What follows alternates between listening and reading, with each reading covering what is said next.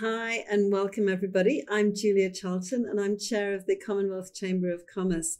And I'd like to thank you so much for joining us today for an extra special webinar in honour of Women's History Month to showcase some of the inspiring stories and experiences of women entrepreneurs from across the Commonwealth. So women entrepreneurs have been breaking barriers, overcoming challenges and driving innovation for centuries, despite the unique obstacles and barriers to success they continue to face. Women represent 43% of the world's entrepreneurs, own 25% of the globe's SMEs, and 1 in 3 high growth and innovation entrepreneurs focusing on both national and international markets is a woman. While we have indeed come a long way, obstacles remain. Almost half of women entrepreneurs surveyed worldwide are involved in the wholesale retail sectors, and 1 in 5 entrepreneurs in the government and social services sector. Whilst this isn't a bad thing on its own, we would like to focus on the fact that only 2.7% apparently of women are starting businesses in information, computers and technology, the sector that draws the most venture capital dollars worldwide. And women have a lot of value to add in all sectors. In the UK, for example, up to £250 billion of new value could be added to the UK economy if women started and scaled new businesses at the same rate as UK men. Even if the UK were to achieve the same average share of women entrepreneurs as best-in-class peer countries, they would add £200 billion of new value to the UK economy. In India, research indicates the present contribution of women to GDP remains 18%. However, by engaging women to the same extent as men in the economy, India could add a staggering $770 billion to its GDP by 2025. So one of the most salient ways identified to encourage aspiring women to take the leap of faith in themselves and pursue their business endeavors is mentorship, or even just having a role model to look up to. A CNBC survey at the start of this year showcased that 93% of mentees believed that it was useful to have a mentoring relationship in building confidence and helping them begin their careers. And a separate survey by Development Dimensions Inc. highlighted that within their global sample, 63% of working women have never had a formal mentor. So at the Commonwealth Chamber, we think this must change, and the cycle of women empowering women should continue to gain speed. And so I'm really honoured to be joined by 2 young, exemplary female entrepreneurs and role models for aspiring businesswomen who'll be sharing their experiences, learning highs and lows with us, and give us a glimpse into their busy lives making very positive changes within the Commonwealth.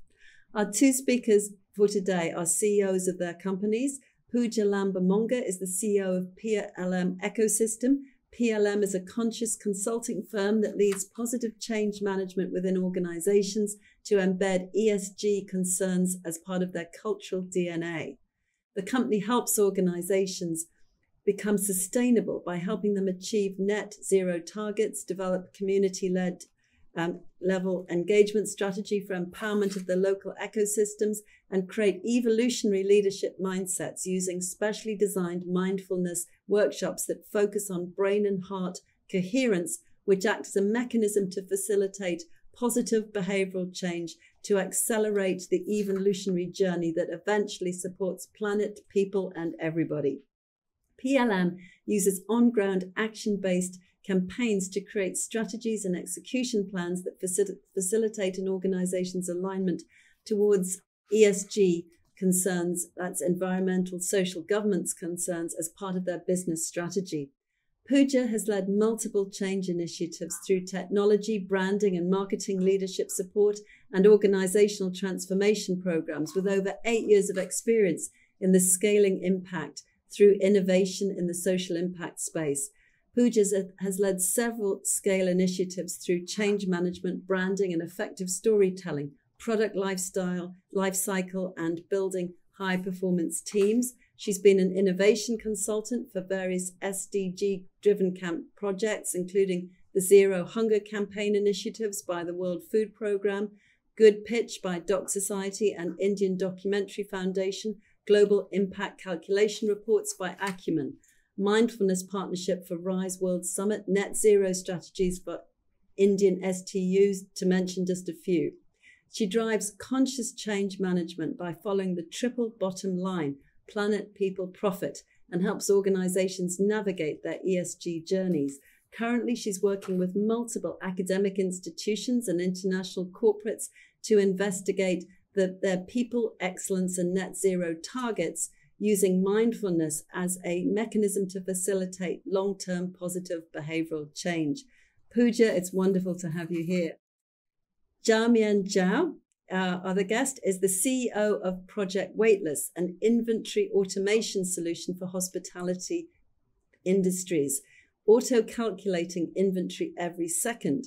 It gives granular data from cellar rooms to speed rails. The solution is solving a fundamental problem within the UK hospitality sector, where cutting-edge innovation rarely happens.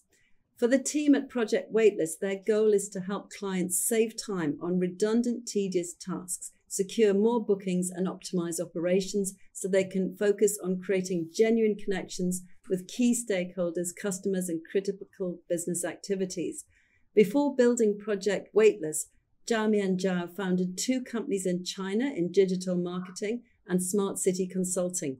In the last 5 years, she's worked from waitress to commercial real estate transactions. She has a Master of Science degree in behavioural finance from Henley Business School and a Bachelor of Hotel Management from Macau University. Zhaomian, so happy to have you here with us. So now, over to you, Pooja. Thank you so much, Julia. I think that was a very long introduction, but thank you so much. Nothing that I have more to add, I would say. But yeah, I mean, I'm just so grateful for Commonwealth Chamber of Commerce to include me as part of this initiative. So really grateful to be here. Thank you. So one of the principles that PLM stands for is creating collective consciousness. A little bit background about where this concept has come from. So I have been in the mindfulness space for over 8 years now, and I've always been a change management consultant. And somewhere down the line, I decided to merge these 2 things together, because one of the things that really stops change from happening at an organization level is where people are not willing to change. You can always introduce technology, you can always introduce new processes, but I think it's more a people-driven process where they're willing to change, where they want to adopt new technologies. And that is the kind of collective consciousness that, we want to build. Now, to support people in taking that leap of faith, we use immersive meditative experiences, we use these mindfulness programs, empathetic leadership models to make them more conscious about their actions and eventually help them raise from self to community to planet. Because when we're too driven by our own survival, that if this change happens, how will I survive? What is my position going to be like? That often stops scalable changes from happening, or that often stops the flow of a positive change that, you can embed in an organization. So we really help facilitate this positive behavioral change through, and it is all backed by neuroscience and all the academics involved in change management processes. So we try to merge them together and co-create something useful. If we move ahead, if you can see the screen where, we have a cusp that talks about collective consciousness. We believe in creating an ecosystem for change. We have seen that you can never lead evolution in silos. You can never create a change if you're doing anything in silos. So from a solution standpoint, it should be either able to leverage the existing infrastructure, or it should be futuristic enough that it can support the upcoming infrastructure. So to make that happen, we ensure that, we have a 360-degree approach so that those solutions are not purely done in silos, and from top to bottom, people are involved in making the changes happen. So if you see, there are 3 separate categories involved here. One is a team level, the other one is the leadership level, and then the organizational level. Now, what we do for the team is we help them getting onboarded with these immersive meditative experiences through a variety of workshops, through these mindfulness practices. So they're able to come out of their survival mode. They're able to think more mindfully. They're able to, open up their creative thinking processes. So these meditative experiences typically focus on a principle of 5 C's that we have developed, which is compassion, creativity, collaboration, critical thinking, and communication, which are the 5 elements which you regardless need if you want to succeed in an academic setup or in a corporate setup. So that is why we help people come out of their shell and be able to communicate, collaborate in a more compassionate manner. These things also help greatly in employee engagement as well. We feel that there are 3 principles that we use to measure whether an employee is engaged or not, which is say, stay, and strive. If your employees want to stay within your organization, if they want to say nice things about you, and if they want to strive for excellence, I think you've done a good job. So from that standpoint, it's really important to have these kind of initiatives within an organization, which reduces your attrition and increases your retention rate as well, and keeps the talent in-house. The other thing that we work upon is evolutionary leadership mindset. I think a lot of times we have seen where, leaders are not able to think from an organizational level, or they're not able to think from people level. They're purely focused upon, okay, this is what needs to be done, and this is how it's supposed to happen. And they're not able to bridge the gap between their team members and what the organization really wants. And I think it also happens when, you're not able to embed empathy as a part of your DNA, where you're constantly, as I said, under the survival mode, and you just want to ensure that, your position is intact and you're delivering the KPIs and everything, So it sort of takes the human element away sometimes. So that is where we want to have an evolutionary leadership mindset as well. And the third one we talk about is the organizational goal and alignment. The reason why we call it alignment is because we really want that from a people level, from the leadership level, and from an organization level. If there's more alignment, there's more synergy, there's more harmony, definitely the productivity also increases, and which eventually converts into a positive dollar value for any organization. So these are the 3 things that we focus upon, and where we have these strategic roadmaps that we develop purely for the ESG, and how do we set up exclusively and mutually. We have this expectation management done, these people excellence programs. We do not really believe in PIP a lot. We feel that rather than people improvement plans, let's focus on people excellence programs so that they can realize their own potential. So this is a brief overview of how we have tried to co-create an ecosystem where we can include every single member of the organization, where they can probably rise up to their potential and, they play to their strengths. Moving ahead, a lot of people talk about why do we really need these immersive meditative experiences? Why do you need mindfulness? While definitely, we talk about the benefits where we say that, it improves your mental health, it improves your physical health, and, the 5 C's we talked about, there's more attention, less attrition. So all of these are great. But what we really want to do is we want to use the energy of your workforce to create a positive impact, to create an impact where, you're not only thinking about yourself, but also about your entire environment, which includes your community, which includes your team, which includes your customers. So how do you become more empathetic and more in line with, what really adds value to the ecosystem? So rather than a self-driven approach, it's a people-driven approach. What is it that, I can add for the others? Now you will be able to see on the screen that, when we talk about this energy, we focus on emotions of your team members, and we try to elevate those emotions. If you can see the frequency chart, and this is a great book by Dr. Joe Dispenza, it describes that emotions are really energy in motion. And this energy is nothing but frequency, and all frequency carries information. So when you're constantly carrying an information of stress, of pain, of anger, of fear, you're not able to evolve your thought process, and you always are operating at a very lower vibration. So the idea is that, how do you increase the vibration from your own self, and you come to a point where you feel gratitude, where you feel joy, where you feel appreciative. So you're not even only able to add value to your personal life, to your own physical and mental health, but also to people around you. So our constant focus is to improve your frequency, and the frequency of gratitude is 540 megahertz. So that is what we're trying to do. We're trying to increase your frequency. If you can see that, the frequency of positive emotions is, very, you will see it's a very different kind of wavelength altogether. So that is where we try to achieve through very intention-driven and a very emotion-driven approach. So that is what an immersive meditative experience is.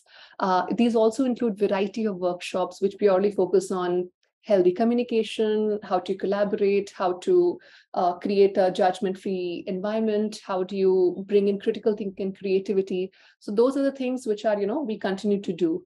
Then moving ahead, when we talk of evolutionary leadership mindset, this is what we believe in, that once you're elevating your role to a point where rather than thinking about yourself, that what am I doing or what the organization is doing for me, you focus on the grand design altogether, that how can I add value to the existing ecosystem?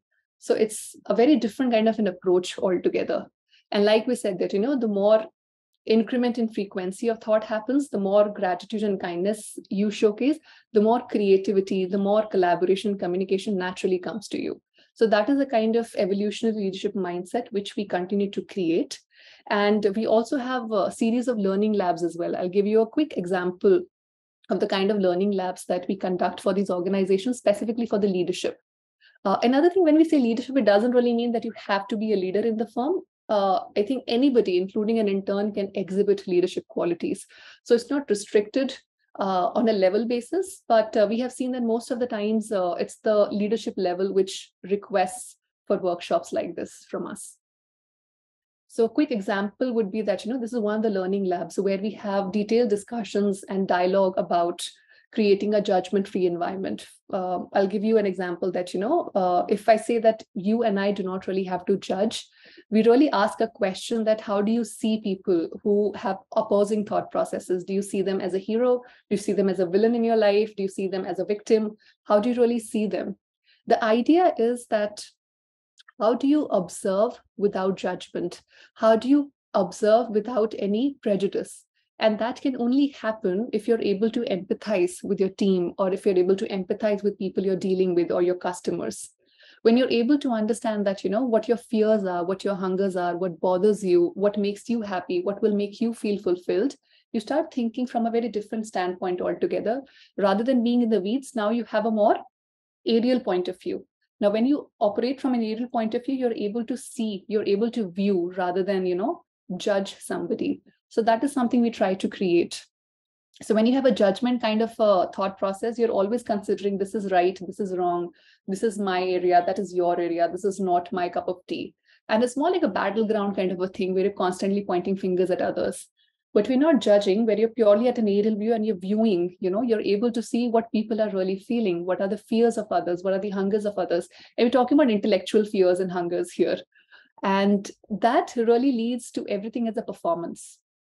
Like we also have, in corporates, we have this performance overview, we have this performance charts and all of that. So how do you see everything as a performance that, okay, people are performing to their strengths or weaknesses, and this is how I can uplift them. This is how I can support them. So this is the kind of a view model where we create. And we believe that when there's a world created based upon judgment, it evokes a lot of rage. But when a world is created based upon observation, it evokes insight. And that is what, creates more affection. We operate at a frequency of joy, appreciation, gratitude, and affection. And that is where we want to be at. Similarly, there are more lesson plans like that, where we talk about how we experience life differently. Our bodies, assumptions, capabilities are very different because our senses are very different. Our emotions are different. Our imagination is different. Our sense organs are very different. So when your reality is different from my reality, I really have to keep my judgment shoes aside, and I have to think of you as a human who needs support, and how I can help you with your own beliefs and how you can help me with mine. So these are some of the structures which help us create a more empathetic leadership model. And these are also backed by a lot of tools we provide to them, such as, competing value frameworks, expectations model setup, developing those golden circles. So there are a variety of scientific tools along with these empathetic leadership workshops and dialogues, which we have, where we really speak as humans, as individuals, that this is where I'm struggling and I really need help. Coming to the last part, which is the organizational goal alignment.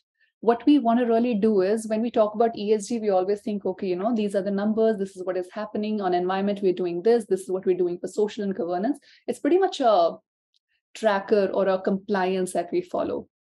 If we really want the longevity of the strategy, if we really want this strategy to work in long term, there has to be a behavioral change. And a behavioral change can only happen when ESG is not a compliance. ESG is a calling. You want to do something for the planet. You want to do something for the people. You want to do something for yourself as well, in the form of self-love, in the form of, intellectual stimulation. So what we really do is we bring the leaders of an organization together and we really identify the positive core, that what are the things which are really, really working well for you. And we try to understand what your strengths are. So rather than having a gap analysis where we say, okay, this is where we are, this is where we have to be, this is the gap, we don't focus on that. We said, this is where we are, this is where we want to be, and these are the things which are working really well for us. And we try to do that more often. So when we operate from that level where we are focused on the positive core, we often, skip through the gap and we're able to achieve more than what we thought we could, because we're not focusing on the weaknesses anymore. We are trying to amplify our own strength. A great example would be, if we talk about cricket, because that's the only sport I know of. If somebody is a batsman, if somebody is a bowler, you would never tell a batsman, hey, you're great, but I think you need to improve your bowling a little bit. You would rather be like, hey, you're an excellent batsman. I want you to keep on practicing and making it better. So you become the best batsman ever. And that is where you play to your strengths. So this is where we identify the positive core of an organization. And then we go to a dream state that when you close your eyes, you think of a vision and you talk about that, okay, 3 years from now or 5 years from now or 3 months from now, this is what my dream is. This is where I want to be. And you choose very ambitious targets for yourself. And then, you're able to rationalize them. Then you're able to, practically divide them, prioritize them. And then there's a sequence of events that happens. The sequencing happens, roadmaps get created. We develop ownerships and all of that. So this is how we bring the organizational goals together. And then there's a communication plan that is set, that is something through leadership and through people. How do you realize that? Why we do all of these things is because we saw those 3 circles, where we have team, then we have leadership, then we have an organization, and then there's a synergy between the conscious consulting, the collective consciousness that we have developed. So if you look at the overall framework, these are the things that we do. When we bring all of these things together at the same time, this is where we reach. Now, we do not have 3 separate circles with a mild overlap. We have now 3 concentric circles where things have become one. Now we are operating as one grand design, as one common unit where everybody plays to its strength. Where in the center, we have organizational strategic goals, which are setting up the purpose for us. Then the leadership, which focuses on, okay, these are the initiative, this is the action plan that needs to be done. And on a team level, then you have ownership, that this is how we're supposed to operate. This is how we're supposed to behave. This is how we're supposed to perform. So it turns up into a more holistic golden circle.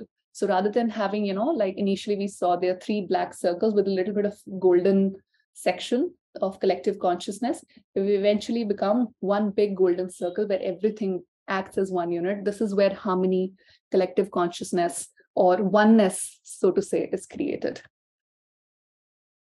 Thank you very much, Pooja. I just absolutely loved that. I found it so inspiring. My goodness, who wouldn't love to try and imbue that into their organization?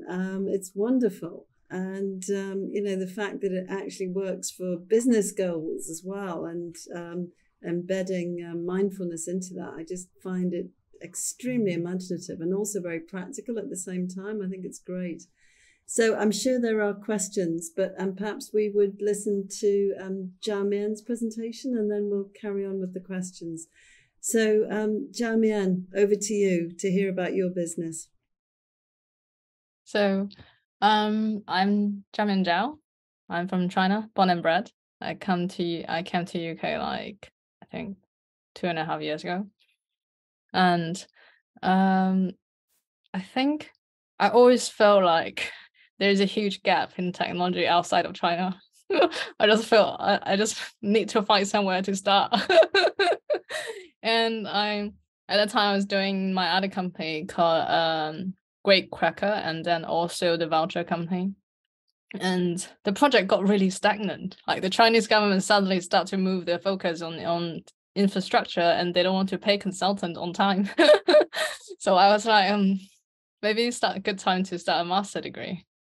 So I start to apply for school and went to Hanley Business School. And the moment I landed here in the UK, I was like, oh wow, the retails, everything, the F&B, there are some mobile ordering system, but not a lot. And everyone pay by card. No one actually pay. Well, now they can pay by phone, but back in like about COVID, people don't pay by phone. And then it's just a massive change of moving abroad, and you just see things so differently, and of what you have done, and the knowledge connection you have in China, and how can it contribute to the UK. And I was like, I can create so much value here. This is great. Absolutely excellent. And then so after I graduated, I had this idea about nightclub many years ago. My cousin was like scolding me, why do you go to clubbing like every single night? I even met my advisor when I was out clubbing in Cologne. No, in Soho. And then yeah, and then my cousin was scolding me like, why do you clubbing so much? Why don't you do something about it? And then he listed three friends that loves clubbing, music, food, and then went on to become Forbes 30 under 30. I was like, oh damn, I gotta do something. Yeah. So I really did some research around the whole UK hospitality sector. Like, after all, this is the industry I know the most.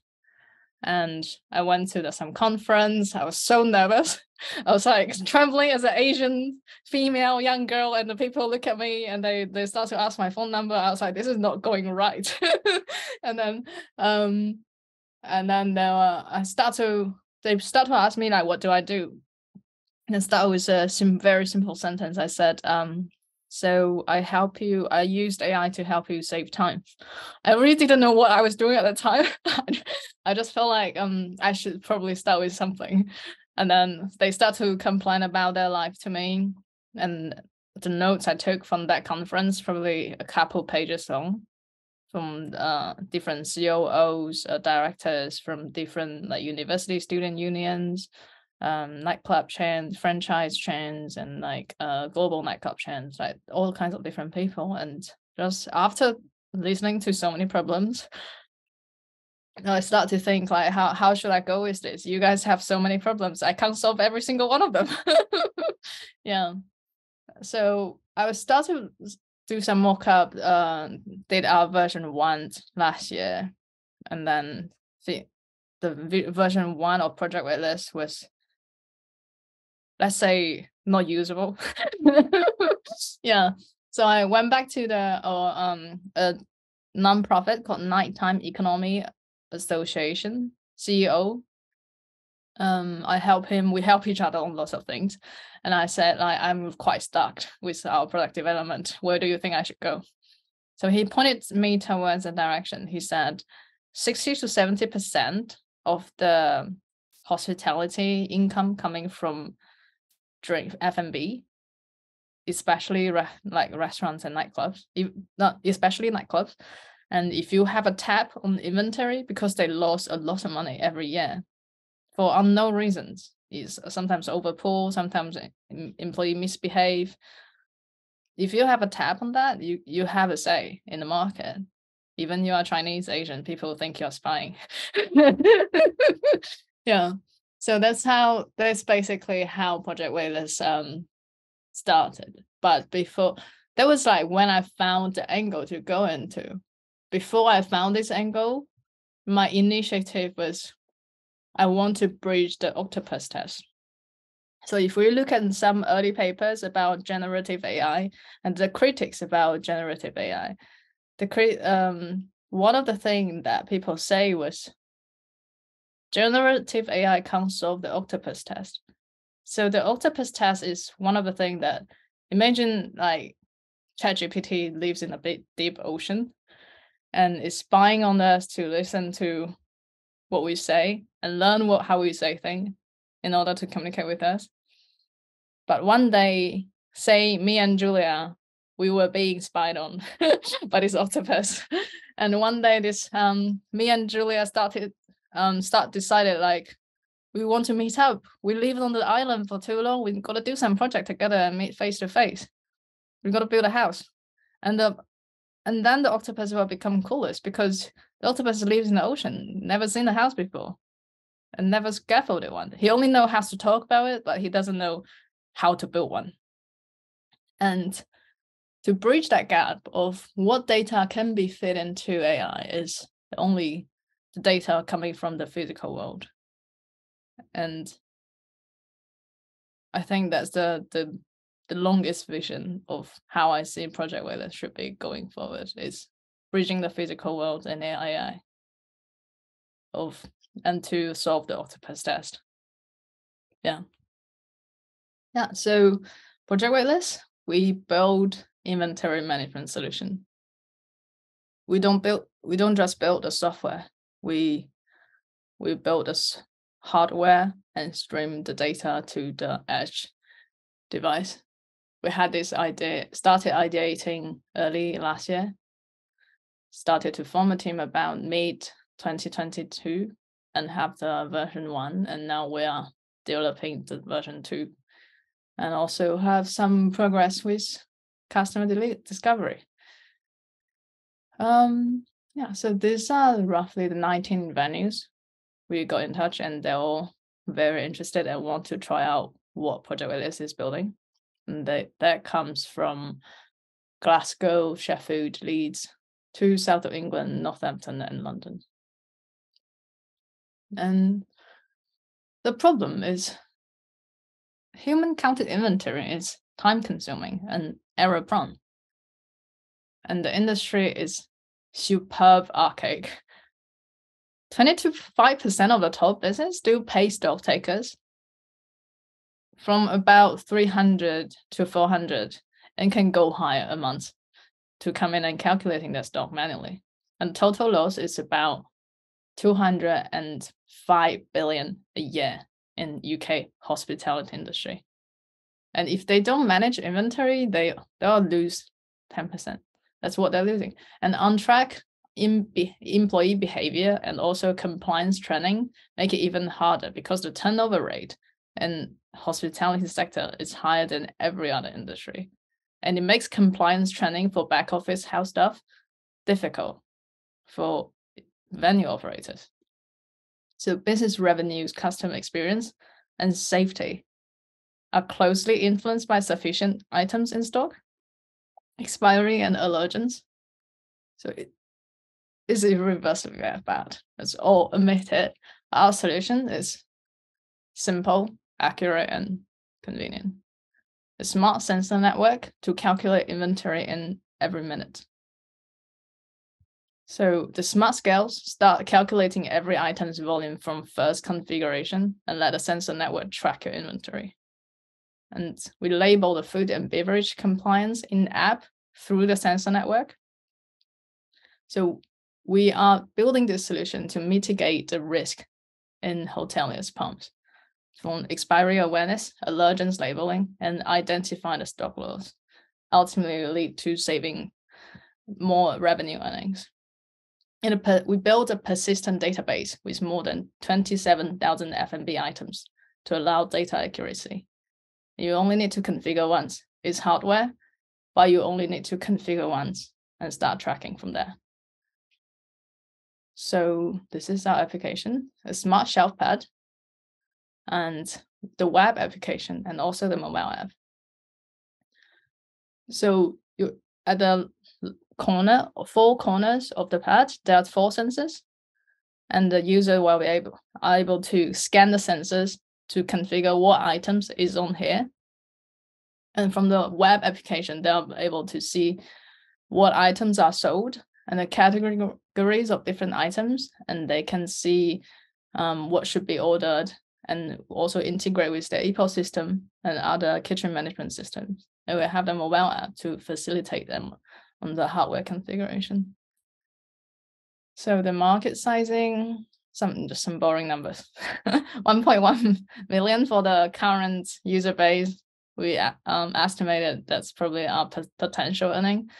But the largest market span across hospitality, retail, warehouse, and that's a 3.1 billion market globally. And the competitors also, so some of them are manual consultants, like Venice, professional stock takers. They will come into your shop, help you calculate it. And every other company, they send you a mobile app and tell you to calculate it yourself and put it into our system. Yeah. And the pricing, we span it across basic, premium, and enterprise. And the basic version is probably the best for smaller business to get started. And for enterprise is quite good for existing EPOS providers, white labeling, inventory infrastructure, and multi-chain hospitality businesses. So we are currently raising our pre-seed round to finish our objective to continue building our MVP and validate our cost structure, and to achieve product-led growth. We want a hardware product that's addictive to use. Also, the software solution come with it. And our core team, everyone is here today. Sanjeev, our software engineer, 4-year experience in software development through academia publications in hardware performance and cybersecurity, and the creator of Web LaTeX. He holds a computer science degree in Brack University from Bangladesh. Sorry. I'm the founder, Zhaomian Zhao. I have 5 years of experience in hospitality and real estate. I have 3 publications from hospitality and also AI, a book I helped my friend wrote about ChatGPT, and 2 years self-taught engineer. And Peter is our hardware engineer. He has 7 years in hardware engineering and IoT and various startup experience. And yeah, our advisors, including industry, nonprofit CEOs, and Martin Bloom and Praveen Kumar is great. The my advisor who met in the nightclub. Yeah, so that's it. Thank you. That's really interesting. So tell me, if we kick off about this interesting presentations, perhaps Zhaomian, what's the link between the octopus and Waitless? Tell me. So the octopus can't see what's happening in the real world, and Product Waitless want to help the octopus have an eye to see what's happening. Right, that sounds quite cryptic to me. Sorry? That sounds quite cryptic to me. Cryptic. Okay, so say an example. Right now, the octopus can draw images, can talk like human, can have a conversation with you, but it's all based on the things that he has seen and it has seen, but you haven't seen a real world object. He never lived in the 3D world with what's going on. Yeah. Right.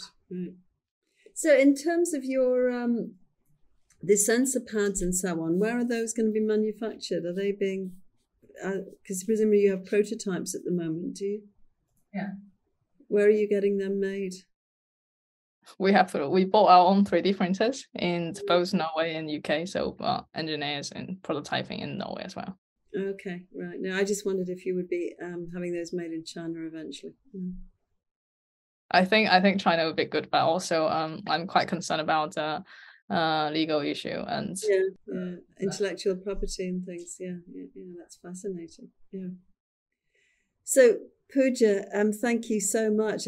That was an amazing presentation about mindfulness. So tell me more about what actually inspired you to do this. Is it something in your background or your childhood or your professional path that made all of this come together in this idea about mindfulness?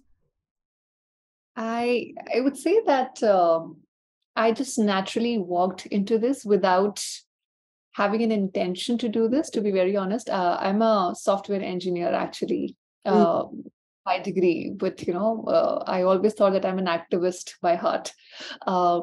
And I really wanted to focus upon the SDGs, the problems of the world, which talk about hunger, poverty, education.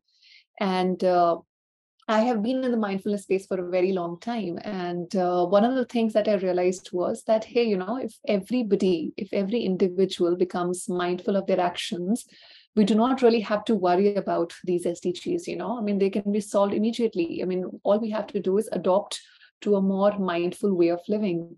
That way, there's not, for example, when we talk about shortage of food, it's actually a math problem. There are a lot of areas where food is being wasted, and there's a lot of area where there's no access to food. But if people become aware that, okay, this is exactly the quantity I need, not the quantity I want, it makes you mindful. It makes you look at these things from a more system design standpoint, where you realize that, okay, I have a role to play. So you become more conscious of your own actions. And I think I have always been very interested in reading about mythology and the literature and spirituality and neuroscience. And somewhere down the line, it all started to condense into one common stream. And I started to make some connections that, they all have a very common origin. And these people really believed in the power of human mind, in the power of your own thought, and how you can actually use these neural networks to your own advantage. So I just thought that, hey, let me just try to experiment this. So I did multiple mindfulness courses myself to see whether I am able to embrace the change I want to see in others. And it really helped. So it took me a few years to really master it, and then not really master it, but to at least dip a toe in the ocean of this space. And I just wanted to spread this knowledge, because in my previous organization as well, the structure that I just showed you, so we were a very successful startup. We were purely focusing on impact space in the SDG space, using technology for a purpose. And with a very small team, we were able to do so much. We were able to expand our own capacity purely by using these mindfulness practices and using, these empathetic leadership models. Now it's just, I think it's my turn to move this baby out of the house and let others also, experience the same kind of infrastructure to scale and expand in a more sustainable fashion. Well, that's fascinating. So what kind of businesses have used this so far? I mean, because when I think about the cultures at places like investment banks, they could really do with some of this culture, couldn't they? So what could you give us some examples of the sort of businesses who've been interested in adopting this? I think the best part about this business is that it's sector agnostic and it's geography agnostic. Yeah. Anybody can take advantage of this. We are very actively working with academic institutions as well, and we're actively working with corporates as well. We're also trying to work with the government to make mindfulness sort of a habit in various institutions too. So that's what we're doing. So we're absolutely sector agnostic. And all our initiatives, I would say, have these elements of consciousness. For example, there's one initiative that we are working on right now with different corporates and academic institutions. It's called creating eco-consciousness, where we are trying to move or convert climate grief into climate action. So there's so much of grief built inside us that what is happening to our planet, we talk about global warming, we see forest fires. So it leaves a sense of grief in us. So rather than keeping that grief inside, which eventually turns into, a disease within our own body, how do we uplift ourselves and we use that grief into some meaningful actions? So it not only supports us because we feel we are part of something bigger and grander and we have a greater purpose, it also supports the planet as well. So that is some of the activities that we're working on. So most of our work, as I said, it's sector agnostic. Anybody can work on climate change space. All the organizations would really benefit if their workforce is more engaged, if the leadership is more empathetic, if they have focus on ensuring that they're not harming the environment, they're not harming their own communities. So I would say that we haven't really thought that, okay, this is the sector I want to work. No, I appreciate that. I was just more thinking that, I can see that this could fit perhaps more culturally into an academic institution or government where perhaps they have a little bit more time, but in a high pressure environment with a lot of high pressure decision making and a very profit focused environment, which would probably be the environment that would benefit the most from this. I was just thinking whether you'd actually tried to work with any organizations like that up to now, because I think they would benefit the most, but on the other hand, it's probably the hardest for them to actually do this. Mm-hmm. No, you're actually correct. I think that makes a lot of sense because they're the ones who are really under tremendous stress. We often feel that I do not have time for mindfulness. I do not have time for my mental health. But I feel that it's not about giving an hour a day, or it's not about giving, a particular time slot. I think it's all about consistency. So if you're able to develop a habit, for example, the most basic thing we tell people to do is just take 11 conscious breaths. If you're stressed, it takes nothing. I mean, you're breathing anyway, so all you have to do is, just close your eyes and just focus on nothing, but just imagine the air passing through your nasal passage and coming out for those just 11 times. And that's pretty much it. And if every day you do the same, so it's consistent everyday effort that really makes the difference. Yeah, that's really interesting. So, Zhaomian, there's a couple of questions that people have put in chat for you. So, Zhaomian, how do you engage with AI and how do you use it in your business? And when are you going to make your company a unicorn? That's one of the questions. Oh, when am I gonna make it a unicorn? I'm not sure. Maybe make it into a non-profit and have government sponsor it. That's one of the things I was thinking about, because at the early on of OpenAI, it was a non-profit until Sam Altman decided a non-profit really doesn't have enough incentive to make things good, and then turn it into a for-profit business. How do we engage with AI, and then how do we use it in our business? It's only if we have enough data we can start to use AI. But at the same time, we are building our own internal tools for our lead generation and customer engagement that do use lots of generative AI. We'll read our leads' resumes, scoping through what's their past experience, and then generate text image to help us engage with them. Yeah.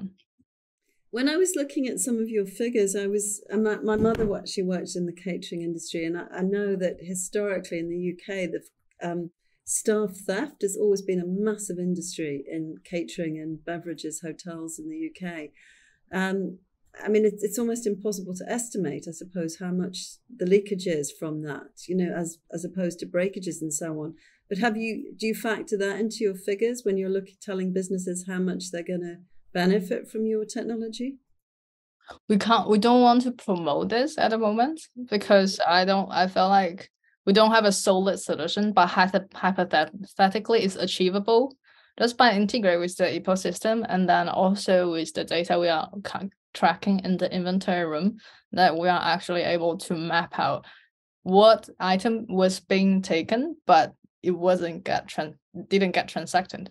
Either in half an hour or in 2 hours within that time span. Then if it wasn't getting transacted, then where did it go? The only answer was it for testing purpose? Is it for gas catering purpose? That's for them to find out. Yeah. Or just goes missing. Yeah. So theoretically, we can give them a time span, but timestamp, but we don't know. Yeah. So there's another question for you. Can you give an example how the hardware and software together help the inventory of a bar or a nightclub? I think I answered pretty much in the last question. I'm asking you again, clearly, to expound on this. Yeah. So the hardware side that only is placed under the items. We're still, when we're testing, we are not making it a wireless yet. We want to find a solution that we can make it wireless, so it can be more modular, like Lego, and the customer is solely interacting with the software side, and they are able to say fridge temperature, part of the food compliance, allergens, part of compliance, and when was it produced, and when is it going to expire, and what ingredient was being used in this ingredients, then labeling them in the mobile app that associated with the sensors and tags. Yeah. Right. Okay. There's a question for you, Pooja. I think you answered it to some extent when we talked about, when I asked you about investment banks, but someone's asking you, who are the target customers for your business? As I said, since although it's very sector agnostic, but I think that I also see a lot of stress in two specific industries a lot, other than, of course, investment banks. I think one is the consulting space, because I have seen, being in the same space as well, I've seen them struggle so much. They would be getting called at 3 a.m. and they have to respond to them.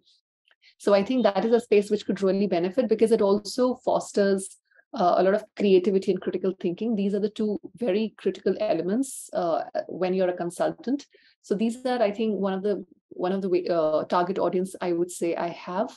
The other one, I'm trying to work through my academic connections, and since I belong to the circle, I'm also trying to work with the complete startup ecosystem as well, where it's a very stressful space, and you do not really know what's going to happen next. It's a very unpredicted market.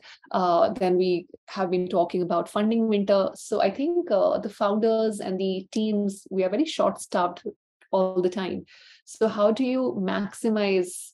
I know it's a very capitalistic kind of a statement, that how do you maximize productivity out of a small team? But I think this is what we really have with lack of funds available. So I think startup ecosystem, I would really love to work with them and help them achieve, when we say that we can actually achieve 100 times more potential, it's not just a random number that I'm saying, like we say 100x. It can really, really happen that once you're able to evolve your brain to a point where you're able to create enough neural network and neural capacity, you can actually expand your capacity, and you can actually focus and create 100x more just by giving the same amount of time that you have been giving right now. So startups and consulting firms, I would say that, I would love to work with them. So Pooja, can I make a suggestion? How about, law firms, the sort of in the space that I'm in, which is corporate capital markets.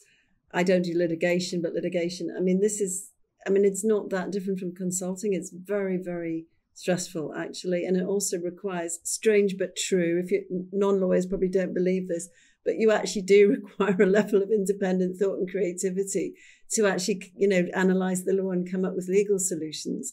So I suggest that to you. I think law firms would benefit from this immensely, by the way. Yeah.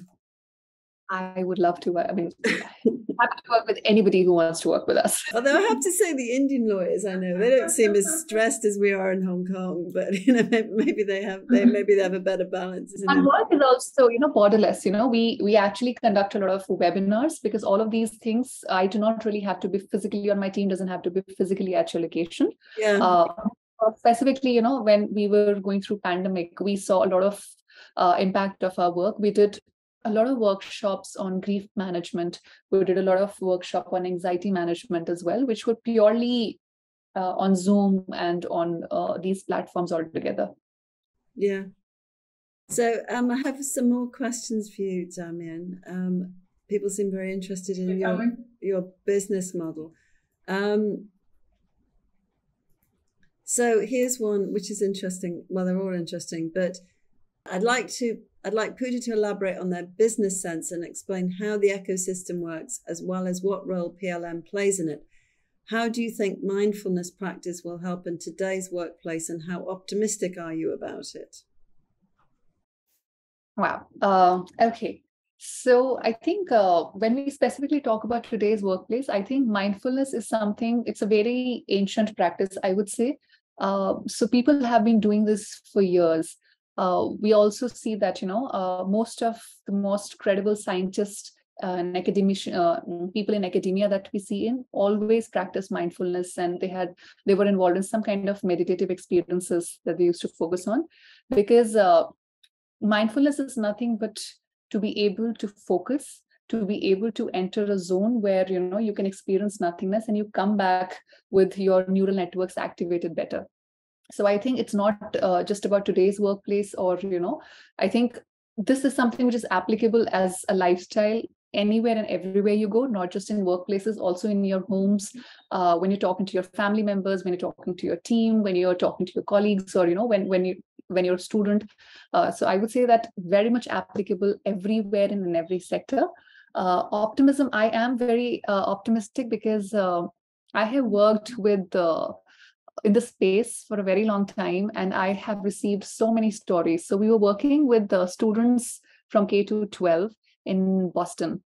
And I was working with an organization who had these mindfulness practices developed, and I was acting as a product manager. And how do we create better user experiences? How do we promote this app and everything? And the kind of stories we received from these little kids who said that people who have been struggling, people who are minority, people who have been who have faced racial discrimination as well, coming back so resilient, so powerful, and saying that, my mental health has never been better. I'm able to overcome my anxiety. Little students, imagine, and every day, as I said, consistency, just 15 minutes of practice, and they come back and say that, I have better grades, I have more harmony within the team, within my school system. There's less teacher absenteeism, there's less teacher stress.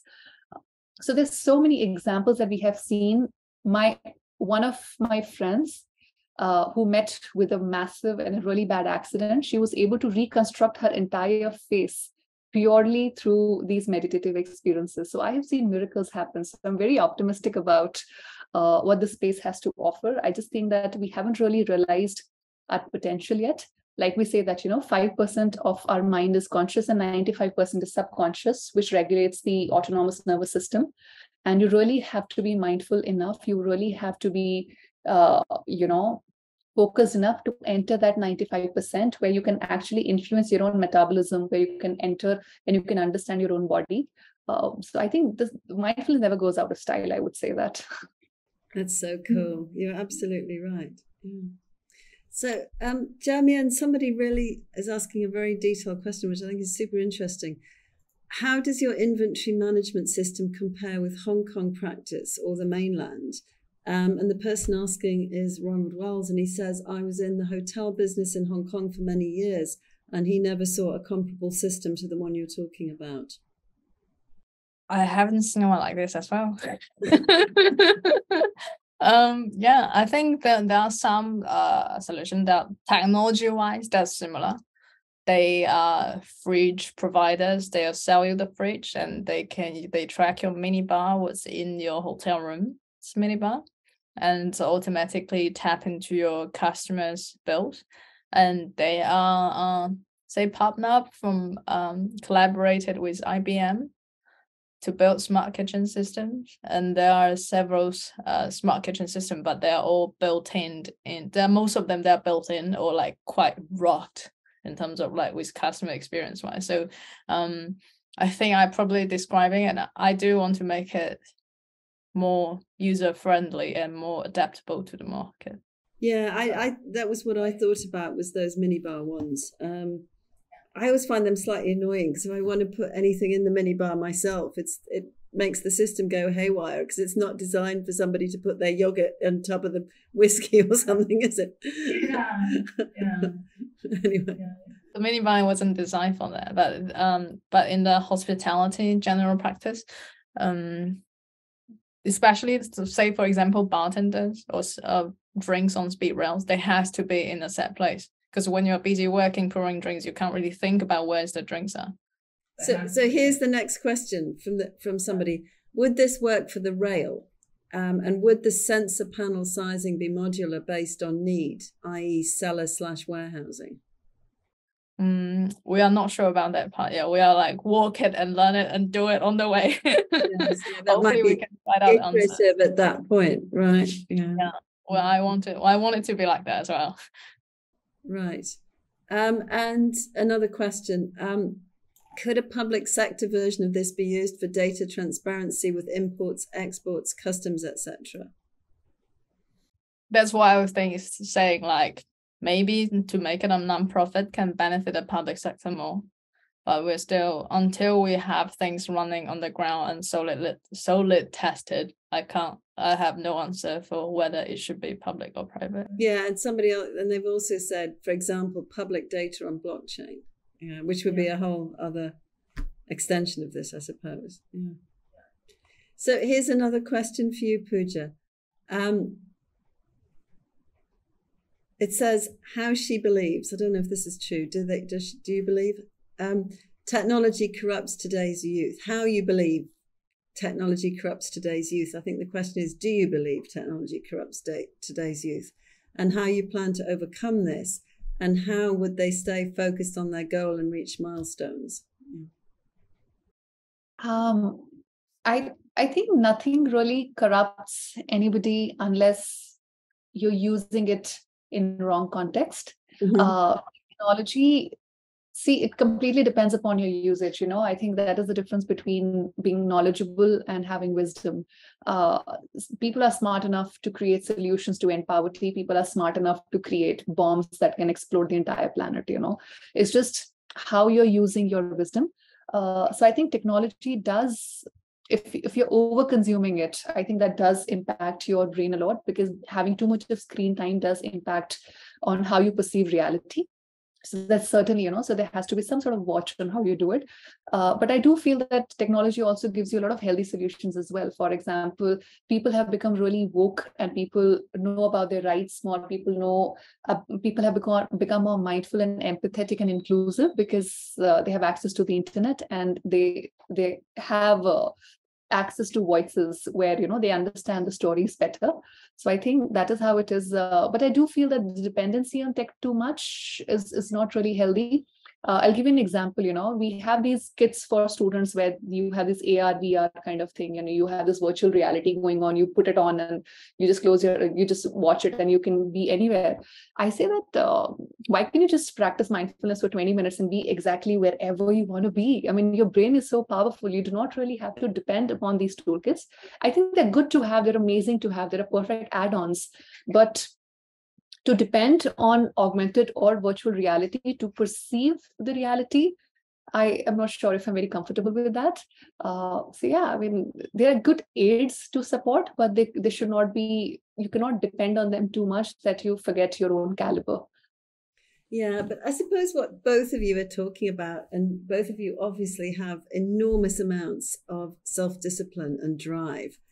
And I suppose for people who are perhaps spending far too much time looking at their phones and getting the dopamine hit from the phone, trying to detach from that and get into mindfulness, or to look at digitalization in the focused way that you're doing, Zhaomian, which is amazing, is a very different skill set, isn't it? And to encourage people to actually use this as a powerful tool rather than something that's dominating their own life is probably how people need to make the switch and change. And Pooja, maybe your whole approach to that may help people to do that. That's just my own observation on this. Yeah.